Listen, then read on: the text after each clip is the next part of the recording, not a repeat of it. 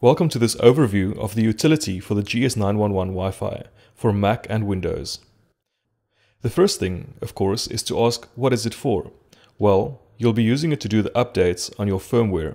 You can use it to configure a GS-911 Wi-Fi device with a Wi-Fi network and to register your GS-911 Wi-Fi for support and warranty purposes. You can download the utility from our downloads page on hexcode.co.za. It's important that you make sure you are downloading the correct version of the utility, either for Windows or Mac, depending on which platform you're going to run it on. Once you've downloaded, installed and opened our utility, you can take your GS-911 Wi-Fi device and plug it into a powered USB port on your computer. The information of your GS-911 Wi-Fi, which you have just plugged into your PC or Mac, is displayed at the top of the utility window. If the device is in infrastructure mode, you will see a serial number, IP address, which was assigned to it by the network it's connected to, and the name of that Wi-Fi network.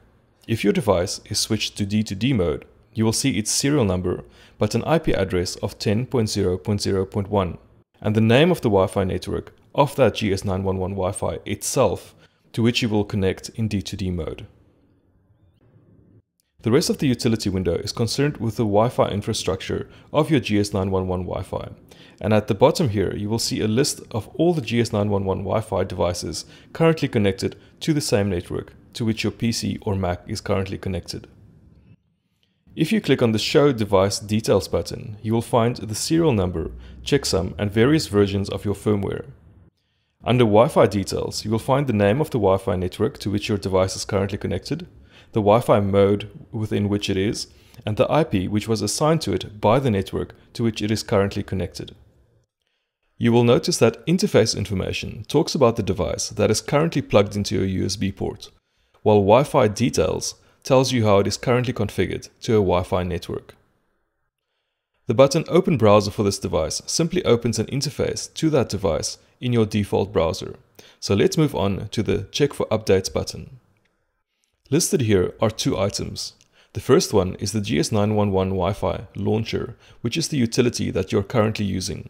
And the second is the GS-911 Wi-Fi device itself. We see that both is up to date.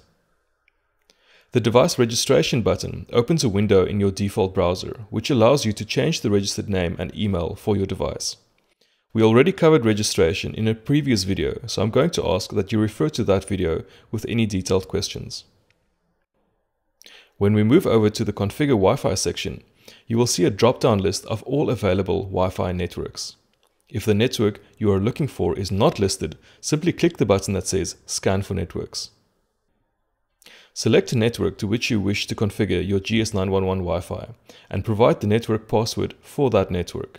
Then click the Connect to Network button. If you keep an eye at the top of the utility window, you can see the progress of your GS-911 Wi-Fi connecting to the network which you have just selected. And once that network provides your GS-911 Wi-Fi with an IP address, you know that it has successfully connected to that network. Here we see our device successfully connected to the Wi-Fi network called Peter. The next item we'll be taking a look at is the Test Network button, which is usually used to test the connection between your GS-911 Wi-Fi and our cloud server.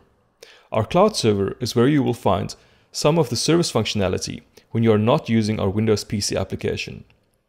You can either use IP addresses or URLs for your tests, but we suggest that you use the URL hexcode.co.za to test the connectivity between your GS-911 Wi-Fi and our Hex cloud server.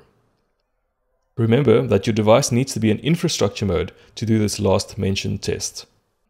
At the end of the test, you'll see a summary of average ping times and packet losses, and you can use that to base your judgment on.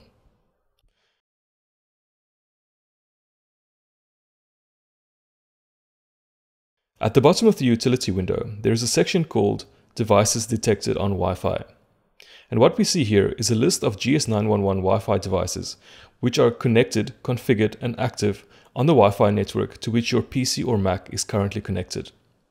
If you wish to identify a device, in case you have several GS-911 Wi-Fi devices active on the same network, let's say in a workshop, you simply select a device and click on the button that says Identify Beep Device. This should make the device beep loudly and you will know exactly which device you are dealing with. The button that says Open Browser for this device simply opens a browser window in your default browser to the selected device. Thank you for watching.